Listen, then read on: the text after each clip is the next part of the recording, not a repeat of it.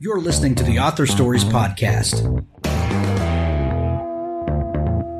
bringing you the story behind the stories and the storytellers. Margaret White, Terry Brooks, Sheena Kamal, Matthew Quick, JT Ellison, Walt D. Williams, Brad Thor, Corey, Dr. O, Brandon Sanders, Robin Mock, Ernest Klein, Jim Butcher, Sherwin Harris. Visit hankgarner.com for archives of all the shows. Today's guest is... Well, thanks for joining me again for the Author Stories Podcast, where I bring you the story behind the stories and the storytellers. Today, I'm really excited to have John Douglas on the show with me today. He has an amazing new book. It's called The Killer's Shadow, the FBI's Hunt for a White Supremacist Serial Killer. And I'll tell you what, John, this I have a pre-release art copy of the book, and this thing, it looks like it's been through the ringer because, you know, I'm reading it and I find myself bending the, like white knuckling the book as I go, which I think is a great sign. I hope it is. Yeah. I hate to molest books, but I think you'll take that as a compliment. Yeah. I think I know you as that kind of guy. Welcome to the show. Thank you for joining me. Thanks, Hank. Thanks for having me. John, we begin each show with the same question, and that question is, what is your first memory of wanting to be a writer or storyteller? I believe actually I was already in the FBI working, such interesting cases. And then when I started to conduct interviews of various serial killers, assassin personalities, rapists, I thought, man, this would be great. And one day to write a book about those early experiences, which I would end up doing. It would be in the book MindHunter, would be the very first one. And but I was a storyteller as an instructor for when I was a teacher at the FBI Academy. But I really needed somebody, like you, Hank, to put it together for me. So I had Mark Olshaker, who came to Quantico to do a show for Nova Television inside the mind of a serial killer, and he spent several months with me. And I was getting close to retirement, and I mentioned to him, I said, "What do you think about, is there a book in me?" And he said, "Geez," he said, I think so. Let's go to New York." So I went to New York and went around to the publishing houses, and there were so many publishing houses that were interested in me joining them. In fact, some of them would put books on the table in front of me where other authors wrote stories about the cases that I personally worked. And so then we went with Simon Schuster, and they gave us it was initially a single book contract. There was a bidding war between them and Pocketbooks within the same company, because Pocketbooks wanted the book as well. So they decided internally to Pocketbooks to do the paperback version a year later when that would come out. So this one book, I thought it'd be a one book wonder, and that one book became a New York Times bestseller, number one New York Times bestseller. Then they offered a 5-book deal. But the writing with me, I'll rough out the cases that we want to write about, or we'll meet together and we'll tape the cases, and then Mark will write it, and then I'll go over what he's written and make sure it's correct and is using the right terminology. But I'm not going to kid you. I always tell him, I say, Mark, you're not a profiler, so I won't make believe that I'm this great writer, as long as you don't make believe you're just some profiler. Because every once in a while we'll be talking about a case like John Benny Ramsey case, and he'll say we. I'll say, like, we did this, and I'll say, Mark, we? I said, I don't remember you sitting next to me when I had to go before the grand jury in Boulder, Colorado, where 4 prosecutors were drilling me, one after another about the analysis I did, and then I had to answer questions by the grand jury. So and Mark is a writer. He's developed over the years too. He's he could probably profile a case. I won't tell him that personally, but I could probably give him a case. He's been with me like 20 years now, so he'd probably do a pretty good job. But don't tell him I said that. So you wound up in the FBI. We're just going to backtrack for just a minute so that we can kind of give the listeners an idea of the trajectory that you've been on. You were a cop and a SWAT cop at one point, and then you wind up at the FBI. What was it that led you to the FBI, and was there some kind of overwhelming or overarching purpose that this was a place that you wanted to be and a goal you were striving for? Okay. Well, actually, you said a little out of order here. I'm sorry. Yeah, I was in the United States Air Force. I was an enlisted guy, and then went to undergraduate school. I was the first airman to get an undergraduate degree in a really short period of time. And I wanted to be, at one point early in my life, I wanted to be a veterinarian. But now at this point, now in the Air Force, I wanted to be some type of a psychologist, maybe a clinical or industrial psychologist. They called it back then. But I was poor. I was living in a cellar, basically. Just got out of the service on the GI Bill, and I was working out at this gym, real crummy kind of a looking gym, the only gym in town in Clovis, New Mexico. And I was always nice to people and treated people well. I did a lot of volunteer work with special needs children. And this man approached me one day and he said, "John," and he said, you don't know, but I'm an FBI agent. You've been talking to an FBI agent this whole period of time." I said, "Oh, really?" He said, "How would you like to go to the FBI?" And I said, "I really don't know that much about it."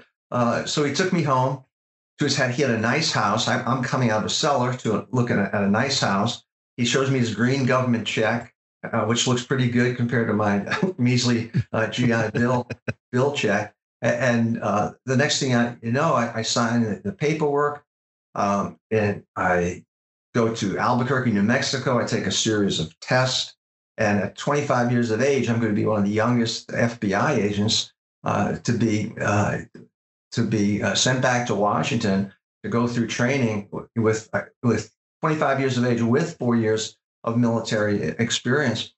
And so after that, going through the 14 weeks of training, I was assigned to Detroit, Michigan, and in about 1971, 72. And then I started thinking about the criminal mind, the criminal personality, particularly it was Super Bowl Sunday in 1972. And we were going to make, in Detroit alone, we were going to make about 300 arrests of gamblers, bookies, which today the bureaus, it doesn't really play much of a role in those kind of cases anymore with legalized gambling. But back then it was organized crime related.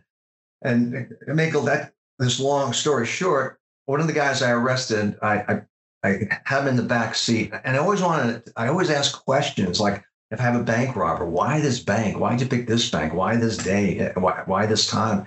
With this guy, I said, remember his first name only is Frank. I said, "Frank," I said, "why are you doing this? I mean, every year the FBI, we're investigating you, arresting you, the state police, the local police."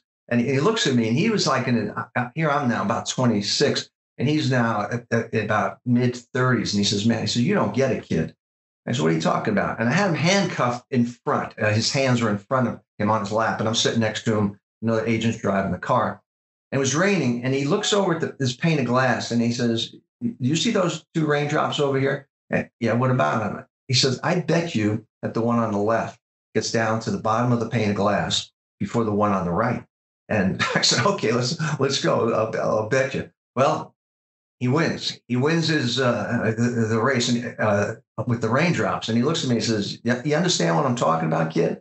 I said, "What? You just beat me in a raindrop race." He said, "Man," he says, you're young, man. You don't get it."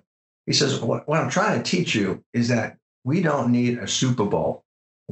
We don't need any big kind of game. All we need are two raindrops. We are who we are, and you're not going to stop us. You're not going to stop me, the FBI, the state police, local police. And I took that, and it was so interesting.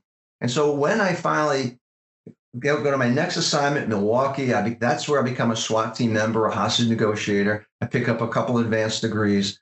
I then am sent back to the FBI Academy now as the youngest, not only the youngest instructor at the FBI Academy, but one of the youngest supervisors of all in Washington, D.C. and Quantico, where there's 1,000 supervisors in D.C. And it kind of follows a little bit like listeners who watched, if they watched Netflix MindHunter, I'm thrown into a class to teach criminal psychology.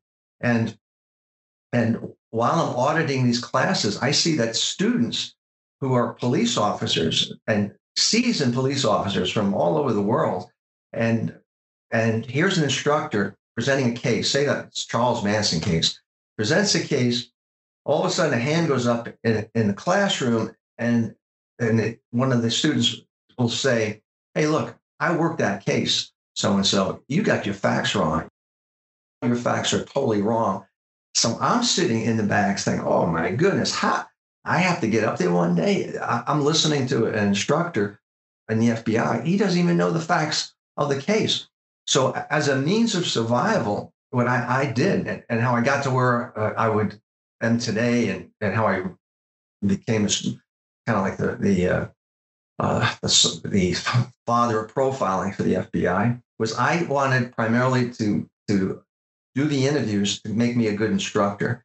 And so that's when I went out and interviewed like Edmund Kemper, 6'9", 300 pounds, kills a series of co-eds, kills his mother or his neighbor, and interviewing Charles Manson, get a lot of information. Now I'm back into the classroom, and I would ask a student, "Did anybody here work, say the Manson case?" And a hand would go up. I said, "Well, let me tell you something about Manson. You probably never had an opportunity to ask him the questions that I asked him." You see, I had an opportunity. I spent hours with him in prison. So here I am as this very, very young instructor now at the FBI, getting this reputation. People are trying to hold me back because they want us to remain faceless, but I'm developing this new concept. Cops now want to be in my class. Cops now are bringing cases with them to Quantico. And now I'm analyzing these cases.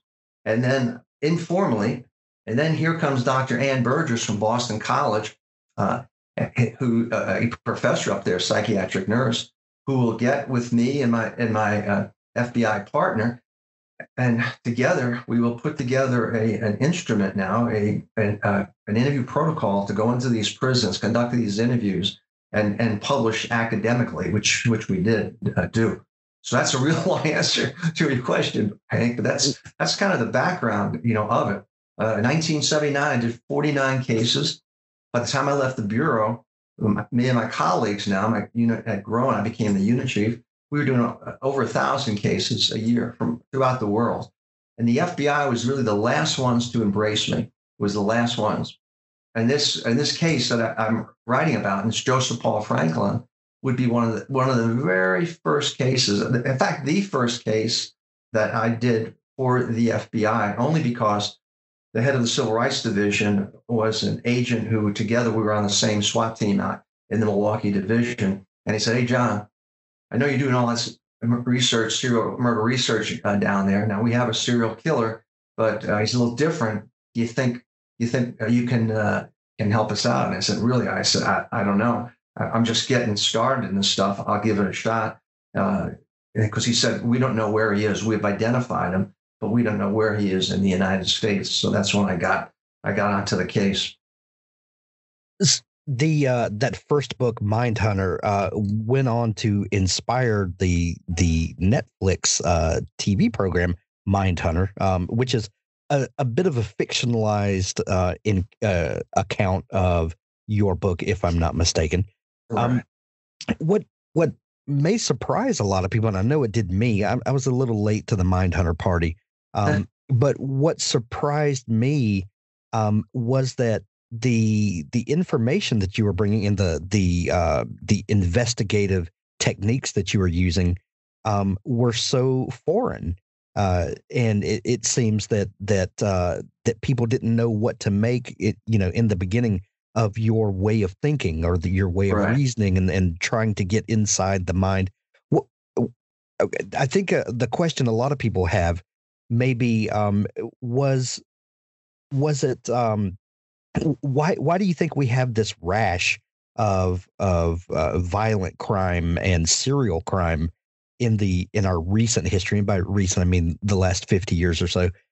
Is something happening to society, or is something changing in our police work which makes us more aware of it? It may be a bit of a chicken and an egg thing, but yeah, that's a good question, because it is a mix. First of all, in the early days when I was doing this, now in the 70s and 80s, there wasn't a very good communication between the law enforcement agencies at all. And we have over 17,000 different law enforcement agencies in the United States. And even to this day, there are times when a particular police department in one county may not be aware of a case. Say they have a homicide, they're not aware that there's a similar homicide in an adjoining county. So we had that problem, and as a serial killer, you could get away with it a lot easier than you can today. Today, there is a better union between the different agencies. They've learned a lot. We've taught them a lot at the FBI, academy, work in these cases, taking a look at them. At the case from a behavioral perspective. But one of the things too is what we see with the people that we interviewed, whether they were serial rapists, assassins, serial arsonists, there was dysfunction in the families where they came from. There was abuse going on. There was some form of neglect, psychological or emotional, sexual abuse with this particular person. Now, that doesn't necessarily mean that the person will grow up to be a violent criminal, because when you take a look at Joseph Paul Franklin, he had siblings there that did not grow up to be a serial killer, like he did. So you have that. Now we're able to, through DNA, the development of DNA, we're able to cut off some of the careers of these offenders a lot sooner. But people ask me sometimes, they say, how many serial killers are there in the United States? And I've always said, going back into when I first started, at least between 35 and 50 serial killers. And by definition, that's a person who, by my definition, the Bureau has modified it, is someone who kills 3 or more people over a period of time. We used to refer to it as a cooling off period. The Bureau now has lopped off a case, so now it's two or more cases, and that would be the definition of it. 35 to 50, but you get Radford University and some organizations. There's one up in Northern Virginia where they track unsolved homicides. They have said that the estimates could be close to serial killers in the United States. And you see, as long as you have populations where you have vulnerable victims, easy victims for these offenders, they could be women or men who may be prostituting. It could be runaways, so-called throwaways. It could be homeless people. It could be drug addicts. These are easy pickings for someone so inclined to kill. And what makes it difficult is what we would call victimology. It's one thing when you do a profile of a victim, say a housewife who's murdered in a house, you do a background, we call it victimology. But when you're talking about, say, a prostitute, for example, who comes in contact with various Johns, it's going to be extremely difficult, to come up with the unsub, the unknown subject. Or you get a runaway who's coming in contact with different people. It makes it really difficult for law enforcement. The easy crimes are the domestic homicides, the cases where the offender and the victim, they know each other. But the other types of cases, we refer to it as crimes without a motive, don't appear to be like a motive. Of course, there's a motive in the mind of the offender, but there appears to be no apparent motive why this person was targeted to be killed. Maybe the way this person was killed by the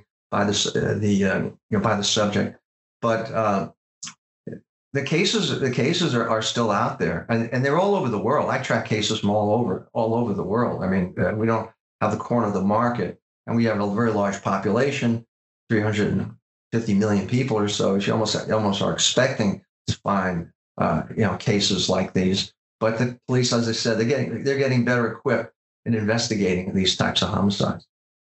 A hitman with a conscience. Ian Bragg is paid to kill people. Only bad people, and not many, but for a great deal of money. Case the target, make the hit, move on, until he meets the woman with sparkling green eyes who changes everything.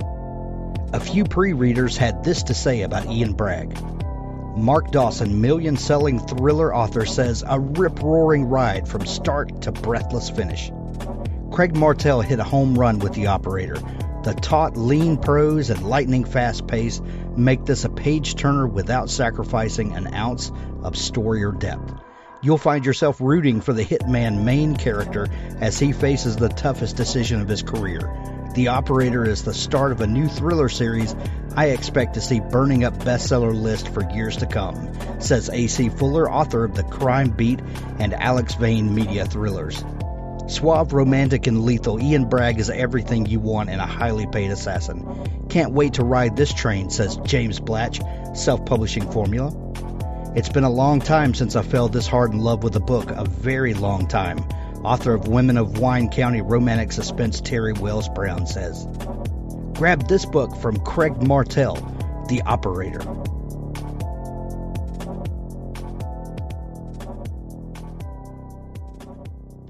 Both Barrels Publishing is the brainchild of successful indie author James P. Sumner. He has self-published over 15 titles in the last 5 years and has over 800,000 downloads so far in his career, meaning he has a wealth of knowledge and experience to share with the indie publishing community. Knowing the struggles of the modern-day indie author as well as he does, he wanted to create a platform that would allow writers of any level to learn the ropes, navigate the pitfalls, and produce a professional novel without wasting time or money in the process. Both Barrels Publishing is the perfect one-stop shop for any indie author, combining James's expertise with his own team of editors and designers so you can help your novel realize its full potential and learn how to publish yourself.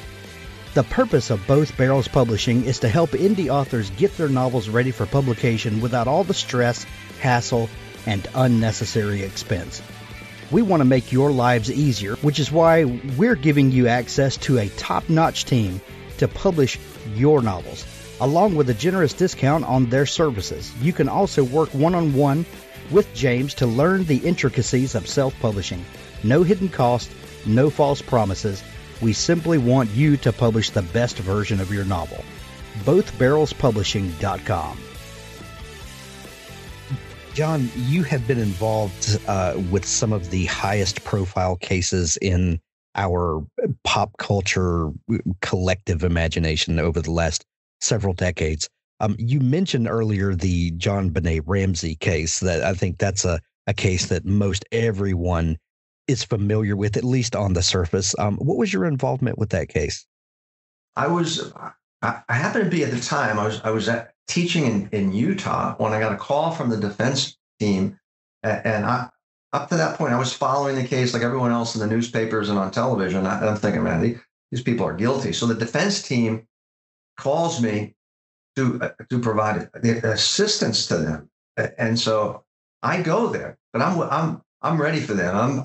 I go to this law firm, it's a mansion in Boulder. This was in Denver, actually, initially, where the law firm was. And I go inside a plexiglass room inside of another room, so no one can hear anything that's being said in this like $64,000 question room. It's real secret. And so I'm waiting for these guys who are going to try to throw money at me, and I'm going to walk out of there. I'm going to leave. And they say, John, he said, we don't know. He said, we don't think that the Ramseys are responsible, but really, we are really interested in you to analyze this case and present whatever you find it. tell us whatever you think. I said, what do you need? So I told him the kind of information that I needed to do the analysis. I'd like to go to the crime scene itself, which I did that, as well. I then got to interview the Ramseys, and John Ramsey broke him down during my talk with him. He lost another daughter almost to the day, several years earlier. His oldest daughter just got engaged and was with her fiance in Chicago, going to meet his parents when they get in an automobile accident on snow and ice, and both of them are killed. And he breaks down on that. But interview him, interview the Patsy, and I come to the conclusion, based upon the crime, that this parents kill. Believe me, parents do kill, but they don't kill like the way this child was killed. And I've been real adamant about it. People have criticized me, but I had cops sending me emails and people, you were wrong about this, or I had respect for you, but you got this all wrong. I said, what? And I'm thinking, what the hell do you know? I mean, you're sitting somewhere in an armchair. You haven't even been there. You haven't even looked at the case. You're just basing this on stuff you're hearing through the media and what the cops, are saying here. Oh, the police department works one homicide a year, if that. Some years they don't have any. And the one previous to that they had, they didn't solve that one, either. And so parents kill, but the actions of the parents that I saw at that day, what would happen, it was John Ramsey who would find his daughter.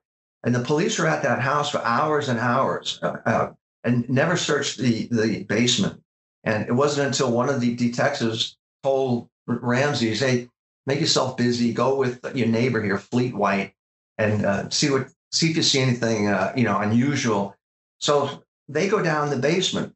Now, if John Ramsey, what I've seen from other cases, if he was the killer, he would have told Fleet White, his neighbor, Fleet, you go over here, search over here, and I'll search over on this side in the basement here. No, it was John Ramsey goes into this so-called wine cellar. They don't even drink, but they had this wine cellar, and finds his daughter with duct tape on her mouth, her hands taped over her head, and oh my God, my baby, he yells. He removes the duct tape, and then now by him removing the duct tape, it messes up evidence. But people are saying, well, he removed the duct tape because he put the duct tape on, so he wants to obliterate, his fingerprints. No, if I find my daughter in that condition, the first thing I'm going to do is remove the duct tape and see if she's alive. And so he removes the tape, picks up her body, which is in rigor. She's been down there for several hours, carries her upstairs into the living room, and the whole scene is totally contaminated. You have ministers there; they're trying to rub the body, trying to bring the child back, back to life, and they don't even notice because that she has been garroted, and the garrote is so tight in her neck you can't even see it. And you see a very slight bruise on her forehead, on one side of her forehead. And it's not until you do the autopsy do you see that and you remove the skin from the head, you see that her skull, it looks like a coconut that's been cracked, 8-inch fracture on her skull. Now, why was there not bruising on her head, on a swollen, some swelling and bruising? Why? I mean, look at this. Look what this blunt force instrument did to her head. It's because she was on either her last breath or her heart stopped beating and she was dead when this perpetrator still had this anger inside of him that he wasn't finished with perpetrating this crime. So he strikes her in the head, like the final blow to her. And so there were just so many different things there. And my colleagues at the bureau too, they wouldn't speak to me. They think that they've changed their mind over the years, but they were angry. Like I'm helping the defense here. I'm thwarting their investigation. No, I'm not helping defense. If I felt that family was responsible, I would have went barrel into that investigation, everything I got, and try to get a confession out of Ramsey, but he didn't do it, and Patsy didn't do it, and it drives me crazy when I see these people. Oh, look at his nonverbals, and look at Patsy Ramsey. She has, when he brought up John Bonet from the cellar, she was sitting on a chair, looking through. Her fingers were splayed across her eyes, peering through that. It's the signs that she was responsible for the murder. That's a bunch of BS. So here, not only did you falsely you have a family here who lost their daughter, but now you falsely accuse them of killing their daughter and rake them over the coal. And Mrs. Ramsey, with her cancer that she had, she was in remission at the time. Her cancer would come back, and of course they were all looking for the dying declaration. She's going to confess. There's no confession. She didn't do it. She didn't do it at all. And John Ramsey lost a fortune, and it got me really angry when I saw CBS do this special, and they were sued. They were sued by an attorney representing the Ramseys, Lynn Wood, from Atlanta, who did the Richard Jewell case as well, in the Atlantic bombing case. Sued him, where CBS gets on there, and FBI agents, retired agents, and it's a group, and forensic pathologists and well-known people in this country were on that panel and in this investigation, and they accused Burke Ramsey. But Ramsey, the son, was responsible for the murder. Well, they were sued. No one knows how much they had to pay, but CBS was sued. The people involved in that were sued, and it just further destroyed the lives of even Burke. Burke Ramsey, who's now he's like 32 years of age, and he didn't kill.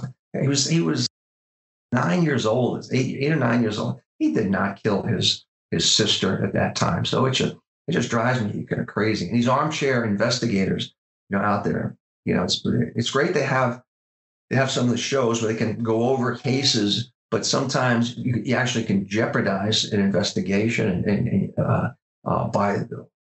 by what's being said about the cases, through these chat rooms. So. Well, from Sir Arthur Conan Doyle to Agatha Christie, and now up to psychological thrillers like Gone Girl, and the others that have had these huge sort of cultural references. We as a people seem to be really obsessed with crime fiction and true crime. And first off, what do you think of the public's obsession with these types of stories? Do you think it's a healthy thing, and do you think that what are we as a population getting out of being more informed about this type of thing? And what do you think about it? What it is, and I do a lot of public speaking, or I did before the pandemic. Haven't done anything, Sure. But when I do speak at these crime conferences too, sometimes the audience is pretty much, I'd say 80-90% are female in the audience. So who are, more times than not, the kind of cases that I've worked are the victims of these crimes. And what I've always said was, a simple formula is why plus how equals who, and so you're looking at why this victim, why did these things happen to the victim, the way the victim was killed, and how was it done? Is there one scene, is multiple crime scenes, and let's do an analysis of the victim, a detailed analysis to figure out the whodunit. So it's of interest to know, and just like this Joseph Paul Franklin will be the same thing in this book. I mean, can you detect someone who has this potential? Certainly this potential for violence. Sometimes you can. Sometimes you can predict. School teachers can predict. My wife's still a school teacher, teaching for 49th year of school teaching. She's crazy.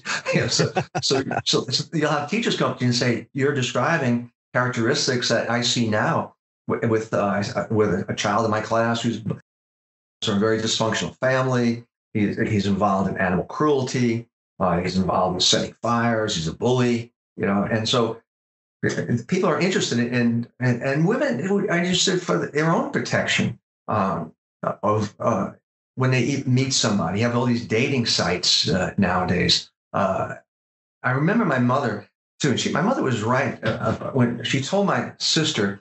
She said, "If you want to know about the man that you say you're dating, and if he's the right one for you, ask him what his relationship is with his mother."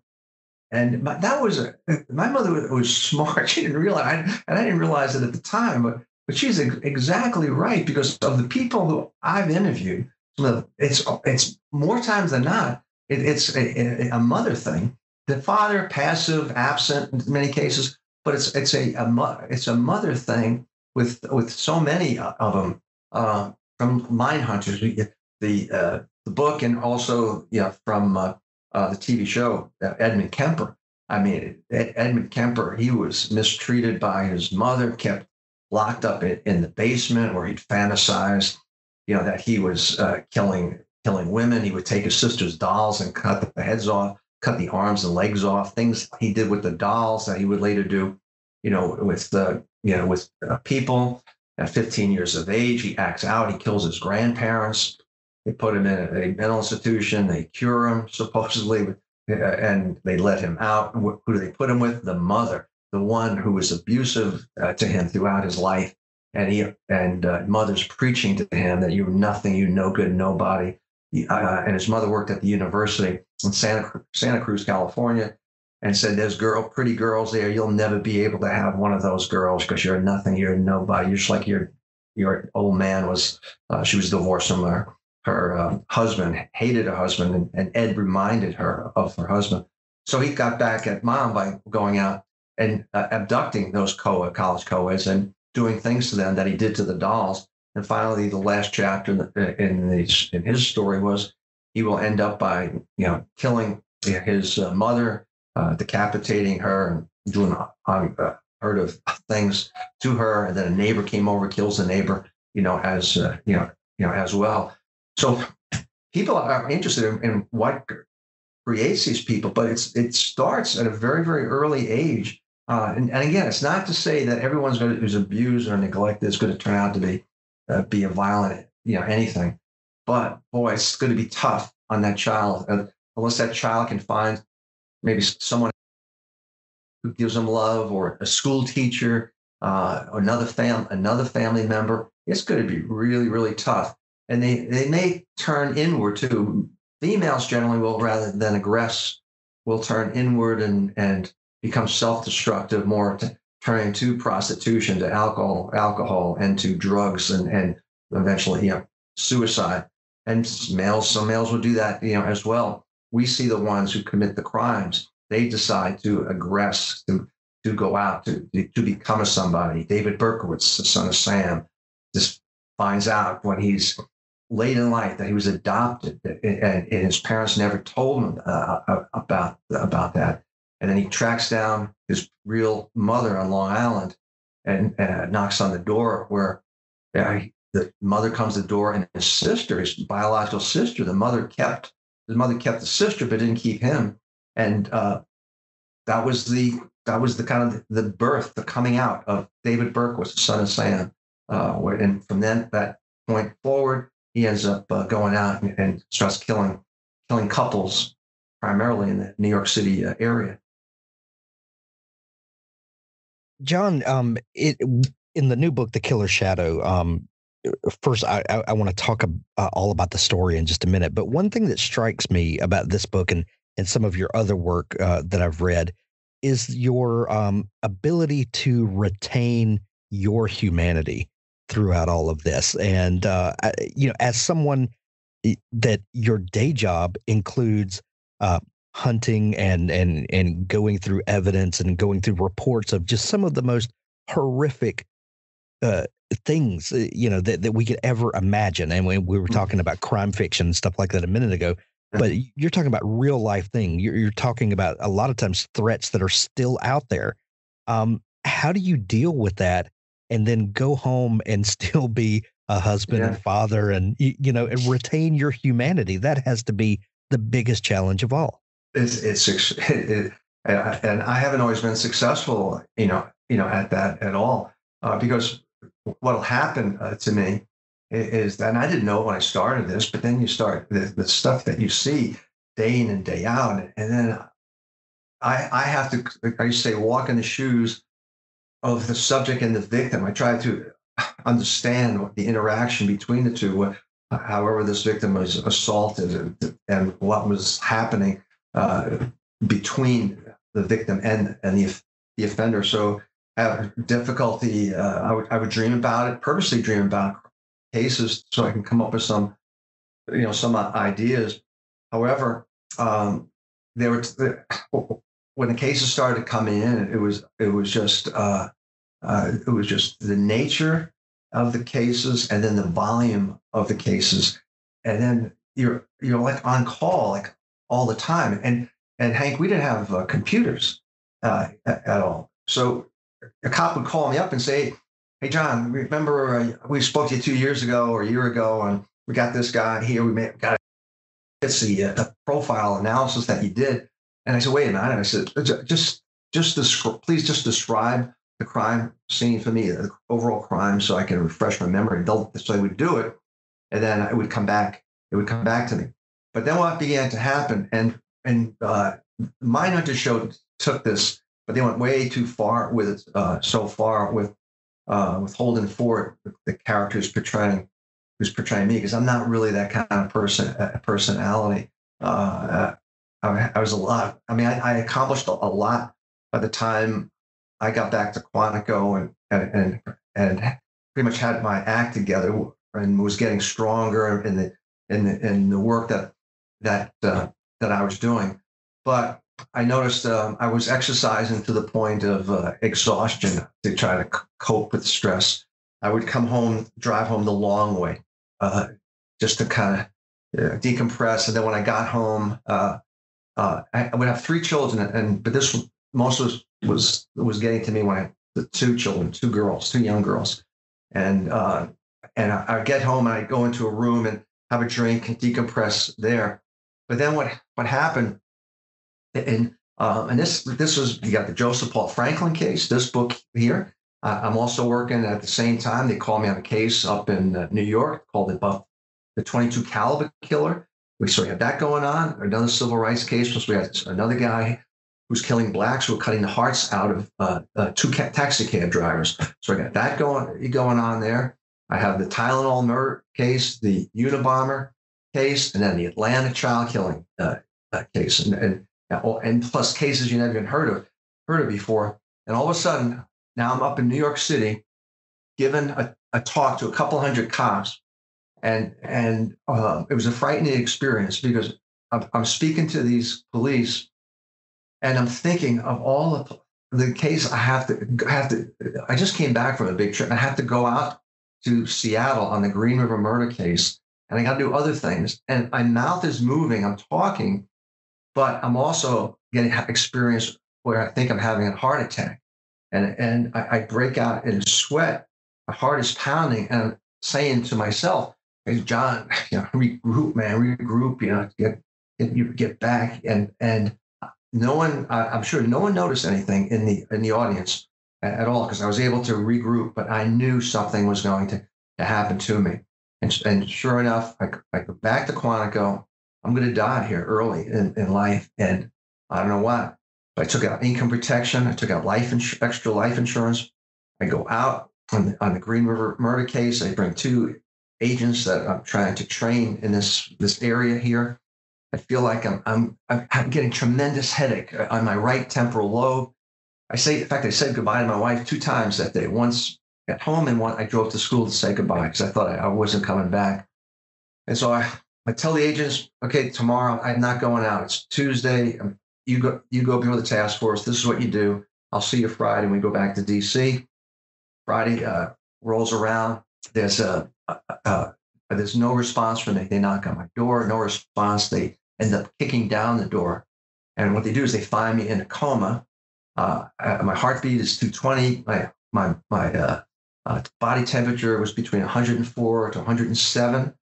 My brain had split in the right side of my brain and causing paralysis. They said the agent said every couple of minutes the whole body would start shaking, and so I remained in a coma for a week.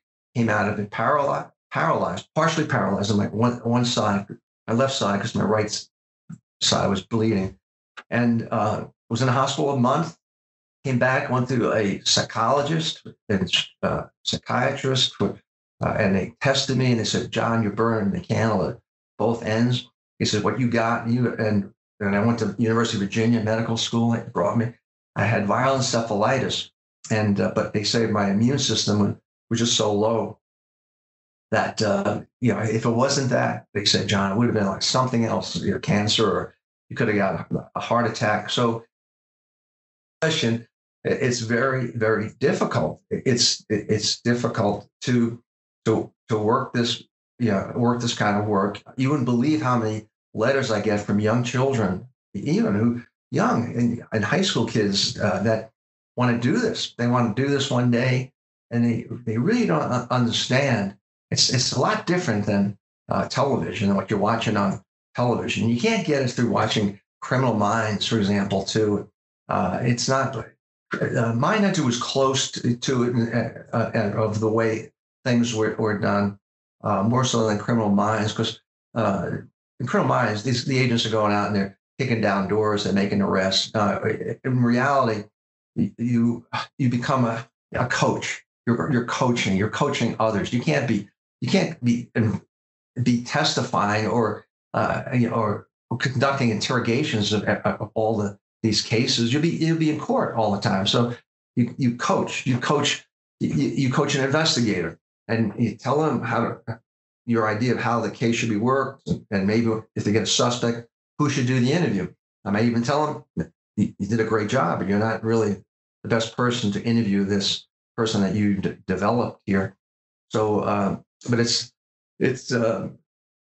everyone's fascinated by it, but it's hazardous to your health. And other agents in my unit, a lot of them have died already and younger than me.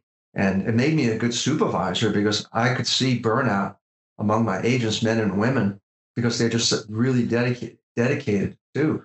And I would tell them, go home, just go home. And Bureau doesn't like that because everything's so rigid. And I said, I'll cover for you. Don't worry, I'll sign you out. We have to sign in and out. I'll sign you out. And here's the agent wants to take work home with him. No, don't take work. Just go home and just unwind, rest, have a drink, do whatever. Go to have a sauna. So it's difficult, but it takes about 5 years to learn this. But like any job, really, any job, it takes about 5 years.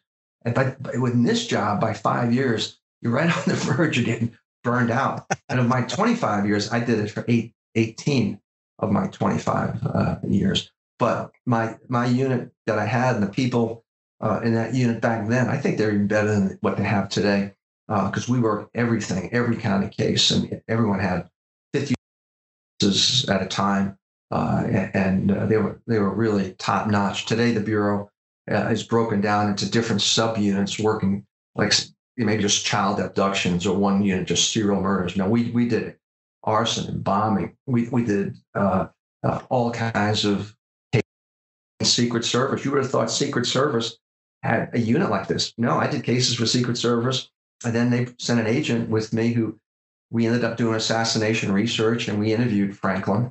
It was one of the ones, Joseph Paul Franklin. ATF didn't have a unit devoted to this, so we trained the Bureau of Alcohol, Tobacco, and Firearms, and trained some great people. But it's stressful, very, very, very stressful. One of those cases that was stressful and that hung with you for a long time would be the case that we're talking about in The Killer's Shadow, the brand new book, the FBI's hunt for a white supremacist serial killer in a line of work where you're trying to drill down and find motivations. A white supremacist serial killer, on the surface, seems very odd to me. Tell us about this case and what's the great story behind it? Yeah. Well, it was 1980. I really wasn't. I was doing primarily violent crime cases for police, both. Most at that time it was mostly national. Later on, we got some international cases, and of course, I heard Larry Flynt was shot, but no one associated it with with anyone really. Then Vernon Jordan, civil rights leader, he was shot. There were interracial couples being shot around the United States. None of these cases were being put together. Jewish synagogues were bombed. One was bombed early on. Then another one in Missouri. There was a bar mitzvah, and people were leaving, and Franklin is there, and shoots up the place. Didn't know it was Franklin, at the time, but he was a very different kind of case, and I wasn't sure if I could be of assistance. Although what made it easier is that it wasn't an ONSA case. So, and so by the time he was apprehended in Kentucky, an officer found appeared to be a gun, and it was a gun, and his car, and they brought him in for questioning. Meanwhile, the investigation, they did a real good job, and they heard about the arrest out in Utah, and two African American males were killed out there, and they end up putting things together, and it's Joseph Paul Franklin. Unfortunately, the two cops are talking. They leave the room. They leave Franklin for a minute or so. Franklin climbs out of the window and escapes. He escapes. They don't know where he is. They try to track him down with a dog. His scent. He's a wanted man. He ends up being on the FBI's most wanted top 10. And then I get, now it's like October 1980, and I get a call from Dave Cole, who is the civil rights desk, and then he asked me if I could be of help in this case. I know what you do in these other cases, John. This is not a sexual component, but and I says, well, I'll give it a whirl. And what do you need? And I said, well, I need to go through his entire file. So I went up to headquarters. I brought the files, but I couldn't work there. I usually work by alone. I'd go up on the top floor of the library, the law library, but I'm not a lawyer, but no one would ever be up there. So I'd go up there and I'd spread out the material. So they didn't know where he was in the United States, this assessment, but I could see Franklin was very much like the other violent offenders who I've already had researched. He had a father who was extremely abusive to him and his three other siblings, but mostly he got the worst of it. We investigated. Father was World War II veteran, alcoholic, but then he would go off for periods of time, leave the family, abandon them, then come back. The mother was even more so abusive to the children.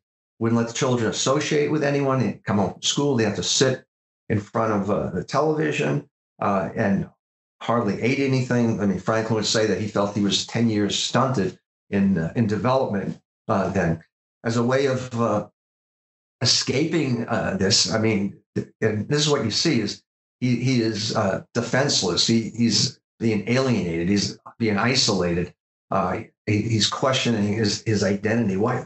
What can he do to become somebody, belong to some group? So that's when he started scouting around. He came up with all the Ku Klux Klan and the American Nazi Party and various these racist organizations. He would pass out literature for these organizations. But then you see, this was in the 60s, 70s, and the FBI, now we were heavily involved in civil rights cases, so we developed informants. So those organizations were infiltrated by informants that the FBI had developed, and we pretty much had a good handle on them. And Franklin, being paranoid as he was, not psychotic, just paranoid, not trusting anyone, and he knew that these because every once in a while there'd be an arrest that the FBI infiltrated these groups. Plus, the other thing he didn't like is that these are a bunch of drunks. All they did was they talked the talk, but they wouldn't walk the walk. They weren't going out doing the things that they wanted, that they talked about, doing. So that was going to be really the birth of this lone wolf type of personality who will start off badgering couples, interracial couples. First group was in Maryland, where he spotted a couple, was surveilling him, following him close. They stopped the car. He stops the car. He goes up and he maces them. He maces them in the car. And then after that, no more mace. After that, it's going to be the use of firearms and the use of bombs. He would make bombs. He was also prolific. He was a bank robber. He was a bank robber, a good burglar. And what made it difficult is he was traveling all over. You see, one of the things you try to determine is a comfort zone. Offenders, it's just like us, and your listeners, the same thing. You have a comfort zone, a place where you feel, where you can go. It's peace. You feel there's familiarity with that, with that comfort zone. Well, the problem with Franklin, he was just so mobile. He was traveling all over the country. He couldn't predict, where he would be going next. So when I did the assessment of him, what I saw was his only accomplishment was that he did a lot of bank robberies in the Mobile area. He got married twice. When he was 17, he married a 16-year-old, divorced her after 4 months. Then when he's 27, he marries another 16-year-old, and they end up having a child, a girl. And looking at that, my assessment was, they didn't know where he was in the country. Mobile. He's going to Mobile. Also, he's a big. It's kind of unusual. He robbed banks, but to make a few bucks, he would give his blood, sells plasma for $5, $10. That was it. So he would be going to Mobile, and sure enough, initially it goes out, and then we have teletypes. They go out, and I get a call from the agent in charge of the Mobile office that they have information now that he is in fact in Mobile. He's in Mobile, and he's asking me what bank or savings and loan is he going to be robbing next? I said, what? I said, I don't know what bank or it's like asking, like, what's the address of the serial killer? I don't know. I said, you didn't even know what city he was in. I told you he was going to be in Mobile. Now you got him in Mobile. So he was there, but then he took off and he went down to Florida. And by then they had, we flooded all the blood donation areas throughout the South with flyers and descriptions of him, his tattoos, and that's where he was spotted inside of a blood donor store, and they did a good job holding him there. The doctor, wait, you got to wait. You can't leave right away. Meanwhile, they're calling the FBI, and the FBI goes over and arrests him, and then so that's how he's apprehended. But then I end up providing assistance on how to interview him, and because now they got to get him back to Utah. Utah wants him for a double homicide out there. So I work with the agent on how to interview him. It's going to be a plane ride back to Utah, and it was recommended not to go commercial, but to go private. He was afraid of heights, didn't like flying, at all, and that's what they did. It took him the long way. One point I left off here too is sniping. When he was a young child, he lost the sight of his eye in an accident. Some of the stories are wrong. They say it was a bicycle accident. No, it was because of a shade, and it was a spring and a shade, old wood springs in the shades. He was playing with his brother, and this spring popped out, hit him in the eye. His mother took him to the hospital, and the doctor said that we can't do anything right now, but bring him back in about 2 months, and we'll make him good as new again. The mother did not do that, did not take him back to the hospital. By the time he went to the hospital, so much time had elapsed that he was blind. He developed such bad cataracts, they couldn't even do any kind of surgery. And so that was one of my assessments of him, was that he overcompensated for the loss of his eyesight. And here he became this great shot, a sniper. I mean, some of his targets, I mean, he was well over 100 yards from the targets when he was, shooting victims. I forgot that. I wanted to include that in your listeners and the assessment. The book, The Killer's Shadow. This is such a fascinating read, and you keep us on the edge of our seat the entire time. John, I don't know how many more of these stories that you have in you that you're going to keep bringing out, because every one that you publish is better than the previous, and I love it. I recommend this book to anyone that loves true crime fiction, or any writers out there that want to make your fiction more believable. Read John's books. Yeah. That's the best training that you could possibly get. That's a good point. Yeah. I'm going to put links to The Killer's Shadow in the show notes of this episode to make it easy for people to find. John, if people are just learning about you and want to dig into all the amazing stuff that you're involved with, where can they find you online? They can. We have we're not keeping up to date though. MindHuntersInc.com, but I'm on Facebook, of course, and the books are, obviously they come out, Amazon or wherever. We're actually working on our next book that'll come out about this time next year. But they should be able to track me down, or they can see some interviews I've done on YouTube. Different interviews. I spoke at Boston College last year with Dr. Ann Burgess, who plays the woman nurse in the MindHunter series. They can click on YouTube and see some interviews as well. Besides this one we just did. Excellent. John, thank you so much for taking time to come on the show, and we're going to send everyone to pick up their copy of the new book, Killer's Shadow, and it's out available everywhere now when you're hearing this. Thank you, John. Thank you. Appreciate it. On an isolated human planet called Phoenix, outside the Galactic Gate Network, a royal empire teeters on the brink of revolution. The new emperor is weak, the old guard seeks power, and a hidden slave cabal manipulates the great and small houses alike. None of this concerns Simeon Brezhnev, newly appointed steward to one of the most powerful heiresses on the planet. Happy to let the royals play their age-old game of catch the crown, Simeon is more concerned with balancing his mistress's books than worrying about affairs of state. But when Simeon discovers evidence of sedition at the highest levels of government buried deep within her finances, he realizes her great peril. Though a slave, he finds himself trapped in political intrigue, desperate to protect his mistress from the royals who would see her dead and the slave rebels who would make her their pawn. Agonized by the choice of turning her over to the authorities or protecting her secrets, Simeon decides to keep faith with his sovereign over his larger duty, thus flinging himself into a world of power, plot, and assassination. If he fails, they both die, and with them the chance at freedom for Simeon's enslaved race. Set in the Salvage title universe, Salvage Mind is the first of 3 novels in a new breakout series. Available in ebook format and paperback, grab your copy today. Salvage Mind by David Allen Jones.